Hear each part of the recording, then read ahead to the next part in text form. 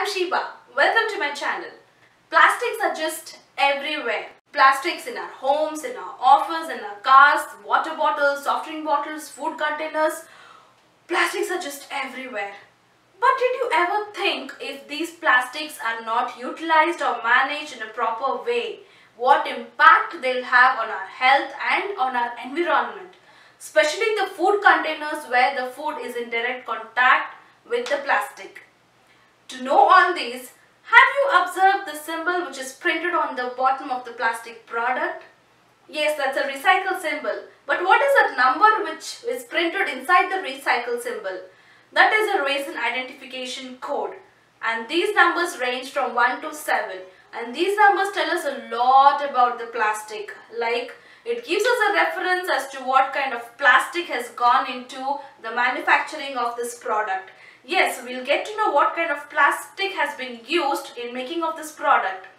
It aids the recyclers in sorting process. Since the numbers are printed on the plastic product, it is easy for the recyclers to accept those plastics which they recycle. It helps us in making a safer choice. It helps us to know which plastics are safe, which can be recycled and which can be reused. So let us see what these numbers are. Number 1. Polyethylene Terephthalate. They have moisture and gas barrier property. They are used for soft drink bottles, water bottles, oil bottles. They are used for single-use applications. These plastics should never be reused and they are widely recycled. Number 2. High Density Polyethylene. They have moisture and high heat resistant property. They are used for milk jugs, detergent bottles, shampoo bottles and folding chairs and tables. They can be reused and they are widely recycled. Number 3. Polyvinyl chloride. They have excellent chemical resistance and they are very stable. They are used for wire and cable insulation, pipes and fittings, clear food wrapping. These plastics should never be reused and they are rarely recycled. Number 4. Low density polyethylene. They are soft and flexible when compared to HDPE. They are used for dry cleaner bags, bread bags and squeezable bottles.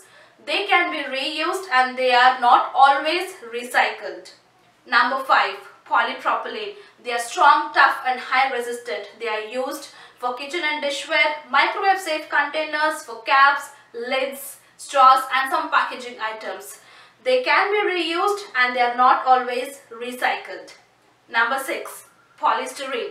Also popularly known as styrofoam. They are used for disposable cutlery, CD or DVD cases, egg cartons, meat trays, foam cups, carry-out containers. These plastics should never be used in microwave, should never be exposed to extreme heat as they can tend to leach out a chemical called styrene which is harmful to our health. Never store hot food in these containers. They are not reusable and they are rarely recycled. Number 7. Others. This category contains all other plastics and also the combination of plastics from 1 to 6.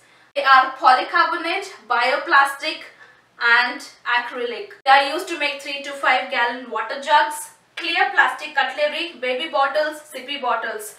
These plastics should never be reused and they are rarely recycled. And it is always best to avoid this plastic. Now that we all know what these numbers are, it is easy for us to choose plastics which are safe to store food and for our daily purposes. And they are 2, 4 and 5. The plastics which are widely recycled are 1 and 2. Which are mostly recycled or which are not always recycled are 4 and 5. And which are rarely recycled are 3, 6 and 7. And 7 is a plastic which is best to avoid. All plastics tend to leach out chemicals under certain conditions. Microwave safe containers does not mean that they do not leach chemicals. It only means that these containers do not melt when exposed to such high heat. So know your plastic, make safer choices, use glass containers or stainless steel containers to store food. Take care of yourself and your family. I'll see you in my next video. Until then, take care. Bye bye.